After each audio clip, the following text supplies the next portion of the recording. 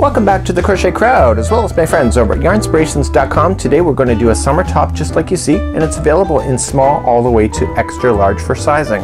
Today we're going to go through the ins and outs of making this particular top.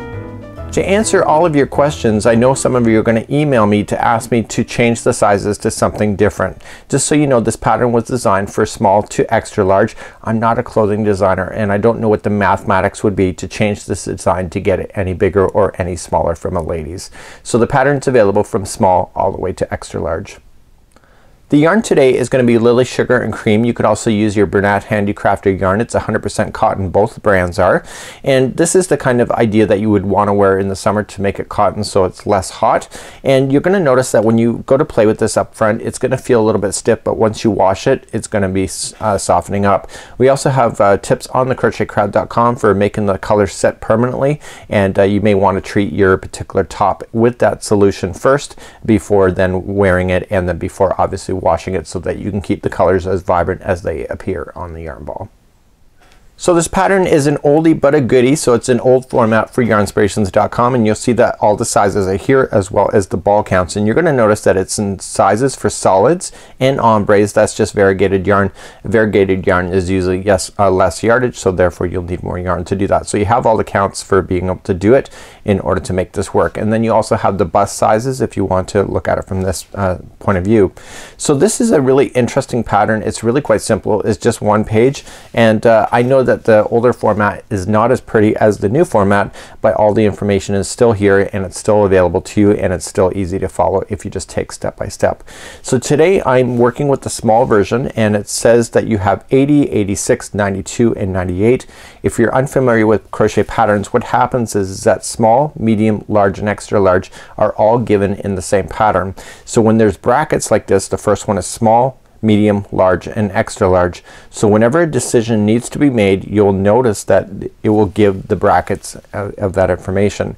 So it says continue in the pattern until worked from the beginning measures approximately 11, 12, 14, or 16. So you have to choose the number that you are currently working with depending on your size. It also has centimeters for us here in Canada, as well as areas of the world that use metric instead.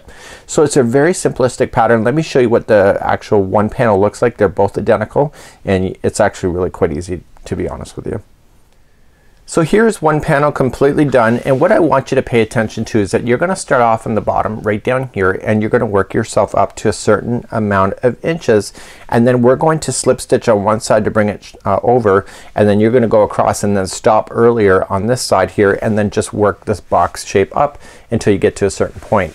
At the top, then one particular band of the shoulder will go completely up, and then the other one is added afterwards. So yeah, one of them always has to be added on afterwards when doing this kind of concept. So this is a front or back panel. It really doesn't matter, and when you're done with it, you're just going to sew the tops together. So it'll be together with the other side. You're going to leave the neck obviously open, and you're going to leave the arms open, and then just go down the sides just like so.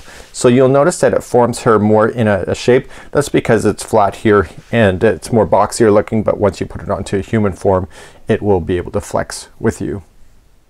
So let's take a quick look at the stitches. You're going to notice that there's a repeat, and it's only 2 rows that repeat each other over and over and over, and the only reason why they're doing that is that on the edge you will end up in a slightly different area. If you can see that there's actually shell work in this particular project, and so the shells then change location for the next one to be over here, and then the next one will be over. So it looks like it's just offsetting each other when you go to do it.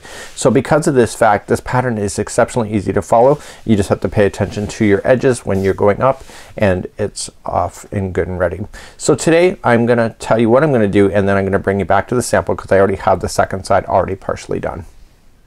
So what I'm going to do for you today is I'm going to show you how to get started, and then I'm going to have you go to a certain height that is in the top. So right here and stop. My other sample that I have here off camera has that already completely done, and what I'm going to do is that I'm going to take you through the rest of the tutorial through this other sample that I've already got done, so that I can have the front and the back completely done by the end of it. So I'm using both of the samples. So I do one, and then I kind of use the second one to do the measurement to make sure that I get the right height, and then I just kind of do it really quite easily. So without further ado, let's grab our 4mm, and that is going to be You think I could remember that information? A 4.5 millimeter size, a US 7 crochet hook in order to follow today's tutorial. So to get started today you need to chain the amount of number that you're going to be working with. So I'm doing small today, so my chain will be 80 and that's on the instructions. So it'd either be 80, 86, 92 or 98 and this will keep it in balance for the pattern no matter what size you did. So you just have to chain, so 1, 2, 3, 4, 5 and go all the way to the chain count that it says on the pattern and meet me back here in just a moment. So now that I have my chaining of 80 done, you could have the other sizes. It doesn't matter because the repeat pattern is going to stay in balance for you.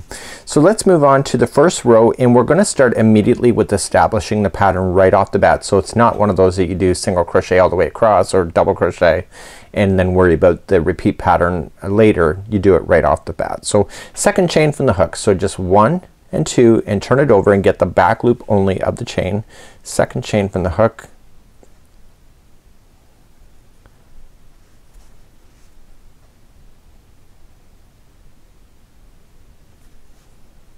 Just like that. Sorry, I'm all thumbs today.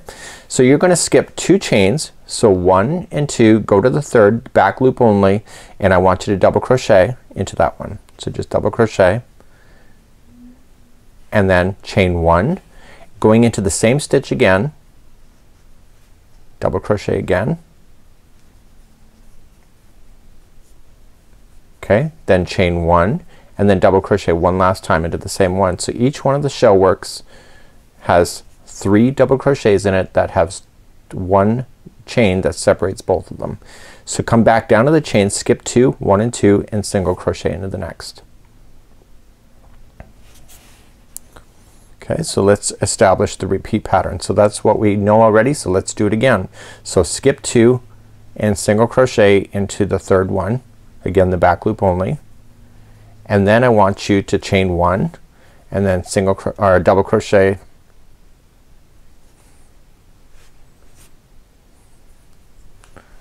So let's continue across. You're gonna skip 2 and then double crochet into the third one and then chain 1, double crochet into that again, chain 1 and double crochet again. That's your repeat pattern going all the way across. So skipping 2, 1 and 2 and single crochet in the third. So I'm just gonna show it one more time. Okay, so you're skipping 2, going to the third for a double crochet, chain 1, double crochet again, chain 1 and double crochet again, and then skip 2 and single crochet into the next. So what I want you to do is continue that same pattern going all the way across and I'll see you at the end of the chain. So as you come to the end of the chain you'll notice that there's 3 stitches left if you've done your counts right, and so you skip 2 and then it's just a single crochet right into the very end. The nice thing about this pattern is that the front end and the back end of a chain, so the start and the front, or in the back the start and the end actually is the same, so it always stays in balance. So let's turn our work and go for row number 2, which is gonna be part of the repeat pattern going forward. So let's begin row number 2. So we're gonna repeat row number 2 and 3 over and over and over and for the duration of this project, and the size of the width changes obviously as you're getting higher up into it. So we're going to chain up 1. So whenever you end right now and it's a single crochet, in order to start this next row you have to always chain 4. So 1, 2, 3 and 4. And what this is it's a double crochet plus chain 1 and you were going to put a double crochet into the same single crochet underneath. So what you're doing is you're starting off with a half of one of these shells. So there'll only be 2 and then you're just gonna come to the middle one of the group of 3 and just single crochet. So now the shells are all gonna be appearing in the single crochets all the way across. So just single crochet into the, or sorry, double crochet into the next single crochet, which is directly between the shells, chain 1 and then double crochet back into that one, and then chain 1 and double crochet back in. Okay, so it's still the same thing that you already know, it's just a different location. So then come to the middle one of the group of 3 and single crochet. So let me show you one more time. So you see that you're in between the shells, come into the middle one, which is a single crochet, and just do a shell. So double crochet, chain 1, double crochet, chain 1 and double crochet, and then single crochet into the middle one of the group of 3. So please do that all the way across. This is row number 2, and you're seeing that the shells are now starting to blend with each other quite nicely. So continue that and I'll see you at the end of the row. So this continues to still be row number 2, and I'm working my way across, and it's just continuing to repeat the pattern. So when you finish off row number 2, you have to think about where you are, and so you have a full shell left plus a single crochet left when you're doing this. So what you have to do, I've just finished the last shell, you still single crochet into the last shell work that's below, and you're now gonna finish the last shell, which will be partial. So it'll be a double crochet into the single, followed by chain 1 and double crochet one more time. So it's like you began right in the very beginning when you chained 4, so it ends the same way. So that's how you finish off row number 2, and we're gonna turn our work and do row number 3. So row number 3, very easily, so you're at the top now of a double crochet. So this means that this first one is a chain 1 and it's a single crochet into the top one only. So now you're gonna immediately start like you kinda did on the chain, where there's going to be a shell right into the single crochet that's between them. So just go right over for a double crochet, chain 1, double crochet, chain 1 and double crochet, and then just single crochet into the middle one of the group of 3 and begin again. So just look for the single crochet, it's right in between, and begin to do another shell. So double crochet, chain 1, double crochet, chain 1 and double crochet, and then just single crochet into the middle one of the 3. So you're going to repeat rows number 2 and 3 over and over. Let me get you to the end of this row to show you how to finish once again, and then you're just gonna keep on going until you get to a certain height, and I'll discuss that in a few minutes. So to finish row number 3, you're going across like you normally would. Okay, and you can see that you got a partial shell over here. You're on the top of a shell, so you only have the indentation to worry about. So you're just gonna finish that last final shell. It's a full shell on row number 3. So it's double crochet, chain 1, double crochet, and chain 1, double crochet, and then all you have to do here is that you come into the 3rd stitch. So 1, 2 and 3, and then just single crochet into the 3rd stitch. Don't go into a gap space, go right into a stitch so it stays and holds, and then just single crochet. So what I need you to do is repeat row number 2 and 3 all over again. So just quickly, let's just go number 2 just to get you started. So right now you're on a single crochet, so it's like before, chain 4 and then double crochet into the same one, and then just come to the top of the middle one of the group of 3, single crochet in, and then begin. So it's just a matter of how you get started in order to do this pattern. So let's review on how high you need to make this part of the pattern, and then I'm gonna bring you back to my pattern that I've been working on, and we're gonna continue the tutorial from that. So it's a different color of yarn, and this was just to show you how to get started today. So we're here back on the pattern, and so you're gonna repeat rows number 2 and 3 over, just exactly what I've showed you. So what's gonna happen is that you're gonna continue to do this pattern until it measures a certain distance. So it's small, medium, large, extra large, or extra large. So for myself, the small, it's gonna be 11 inches. So it's right from the very start up into 11 inches, and you are going to finish off with the 3rd row. So make sure that whatever one you do when you get to 11 inches is gonna be the 3rd row, and I'll show you tips on being able to do that as well. And so you'll have the other sizes just in case you're doing that. So what I'm gonna do is leave that for you, and then I'm gonna bring you back to my regular project, and we're gonna show you how to do the step in so that you can start working on this as well. So right now you have to get to the set amount of inches. Myself, it's 11 inches, and you have to end on row number 3. It matters how you end, because the way that you have to start this section here is counting on you ending on row number 3 so that you can have it in balance, and I'm gonna show you some tips on that. So what we're gonna do in the next part of this tutorial is that I'm gonna show you how to do an indentation on one side, so getting all the way over, and then I'm gonna show you how to finish it earlier, and then you're gonna do this particular block to a certain amount of inches, and then you're gonna carry on and do the straps then from that point. So let's bring you back to this project here, and let's show you how to do the indentation in. So here we are as a project, and I'm getting ready to go, and we have to do an indentation in, and then we're gonna carry up, and then we're gonna stop earlier on this side. Here's the thing. all of the sizes are the same for what you're about to do right now with doing the indentation in. So you're gonna notice that when you ended on row number 3, you're gonna notice that you have a shell that is on the outside here. Okay, and then there's another shell. So there's 2 there. And then you have all your shells across, but then on the outside you have a shell on the outside and another one right here.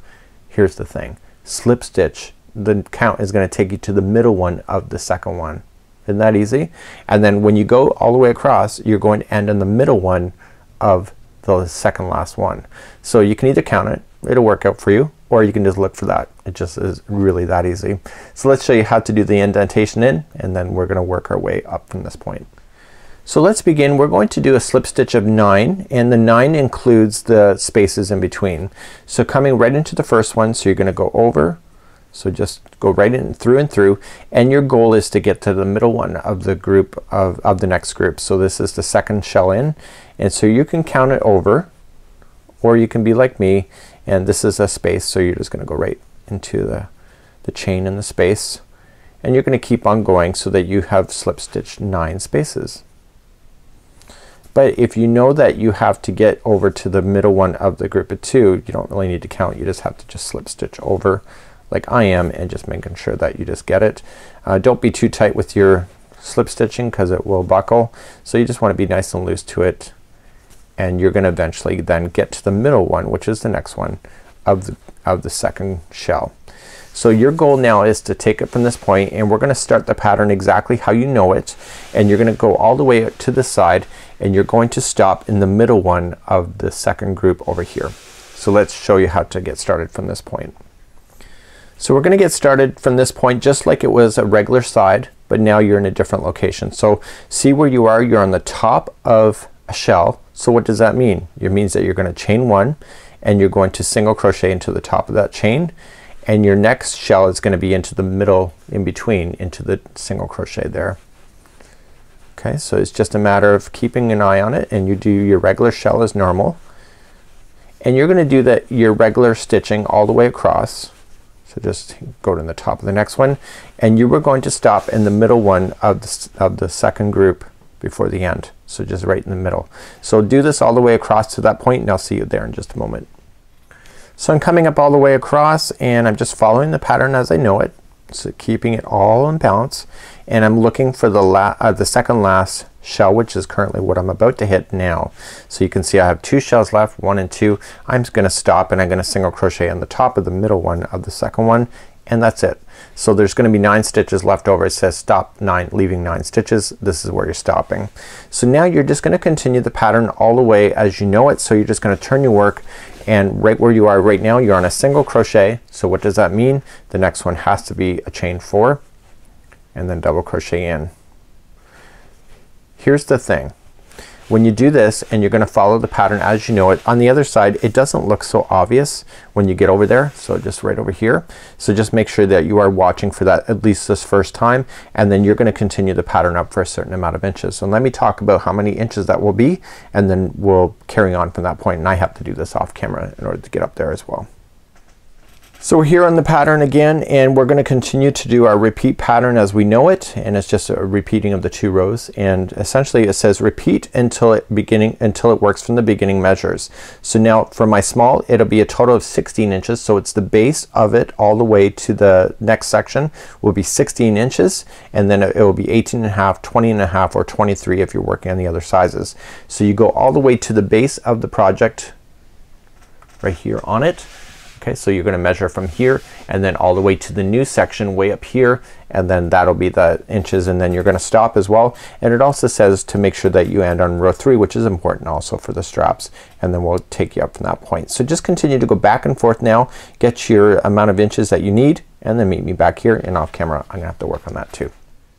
So now I'm back and I have my height now done. I did this all live off camera just a few moments ago, and now my inches match the size that is required on the pattern. So for myself it was 16 inches then from the base all the way to the top. So if you're doing a different size you'll have to take a look at that. So what you have to do is you have to end on row number 3 before starting the next round, and if you go to do this and you're not sure which one that is, then the last stitch here was just a single crochet into the final in order to begin. begin. So now we're going to start doing the straps. The straps are relatively easy. We're gonna continue with the same yarn strand and work our way up in a strap. I'm gonna tell you some tips on that, and then you're gonna finish that strap and then come back and do the other side for the other strap, just like so. And you're almost done at this particular point in the tutorial. It'll get a lot quicker even from this point. So let me share you some tips with you. So here we have a close-up of the strap, and it's really quite an easy pattern to be able to follow. We're gonna continue with the same yarn that goes up, and what we're going to do from this particular point is that we are just going to start off with a half shell, then we're gonna do a full shell and then a half. That's all the strap is, and then you just continue the pattern as you already know it. And so because of this, it just is really quite simple, right? You've been following the pattern all along. So let's get you started on doing your first strap, and then we're gonna do that and get that done, fasten off, and then we're gonna come to the strap on the other side. And the strap on the other side starts off in the middle of the project, not the end, so that it keeps the consistency going all the way up. So let's begin to do this next. So let's begin to do the strap. So we're only concentrated up until we hit the second single crochet. So here's the first one, we're gonna hit the second one, and that's all we're gonna do for a strap. So let's I've already chained one, so I'm gonna chain a total of 4. So this is 2, 3, and 4, and then coming into the top of that first single crochet, we're gonna do it as you normally do it. So it's a double crochet. So single crochet in the top of the next shell, and then do your shell in the middle with the single crochet. It's already what you know. One thing I love about this pattern is it's so easy to remember what to do. Okay, and then just single crochet in the top of the shell. So you do one full shell, and then this last one here, the single crochet, is just a half shell. So it's just a double crochet, chain 1, and double crochet. That's all there is to it. Just try that last one again. So now you're just gonna turn your work and just continue to go. So you have to get the strap done all the way up for a certain amount of inches. For my small size, I now have to then take a new measurement from all the way from the base all the way to the top, and it should be 18 inches. I know that I'm already at 16 here, so it's just a matter of 2 inches that I have to add on for this in order to make this work. So let's just continue along, and I'm just going to just turn my work. So you're at the top here, chain 1, single crochet in the top of the first one, and then you're gonna shell into the first single crochet that you run into, and then keep doing that, and then single crochet in the middle one of the 3, and then shell into the next single crochet. Shell is just a technical word for the procedure that we're doing. So it's not a standard of what it is, it's just been defined in the pattern. So then you come to the third chain up in the final side and then stop. Then turn your work and then keep on going. So I'm gonna leave that with you and get your strap all the way completely done, and then I'm gonna take you to the other strap next. So I'm just finishing up the first strap. I want to leave you with the tip. When you go to finish the strap, leave on an extra long tail that you're going to use to sew to its neighbor. So what's going to happen here is if this is your first one, just do it as per the measurements. You're going to notice something. I'm going to be very transparent here. The strap changed size in the last time that you've seen it, and I realized that I had actually followed the wrong size for the height of the strap from the base. So for myself it was 18 inches. I told you to only go 2 inches. I'm like, gee, that doesn't look like 2 inches, and it turns out I did 20 inches and not 18. So I took out some of the strap here. So if this is your second piece that you're going through now, use this piece as a base, right? So you want to you have to match the size, so you might as well use it as a base in order to follow the other one, right? Does that make sense? So you can see it completely matches. So if one's out of alignment, this is how you're gonna be able to tell. So let's move on now, and we are going to then go to the other strap on the other side, and I'll give you some tips for that.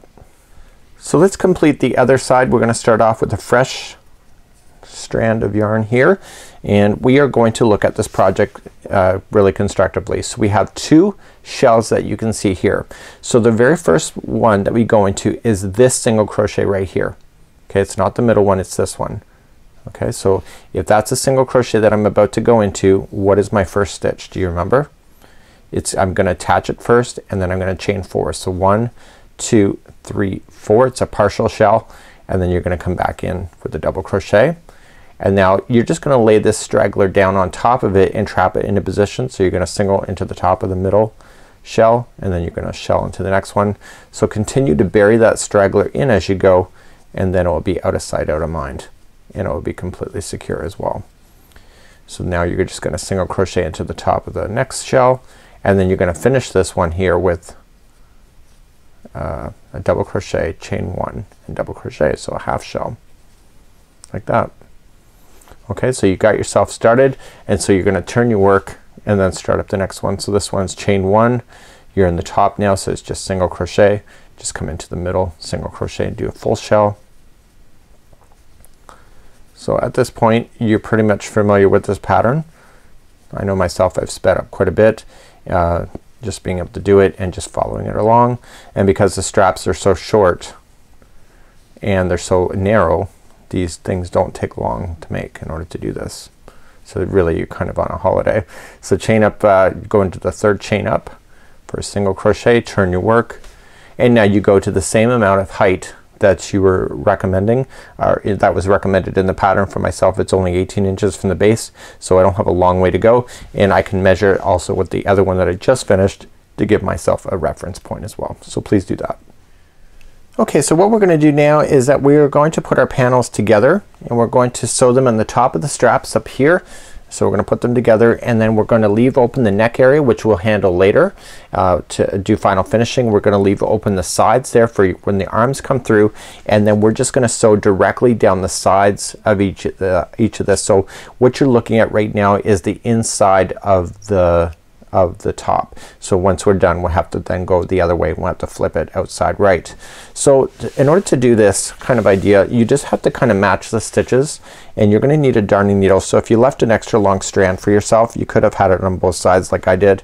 It's just really quite convenient if you leave at least one to have a long strand, and you're going to use a darning needle, and you're gonna hide in your ends, and you're gonna attach it as well. So just grab your darning needle and place that yarn through.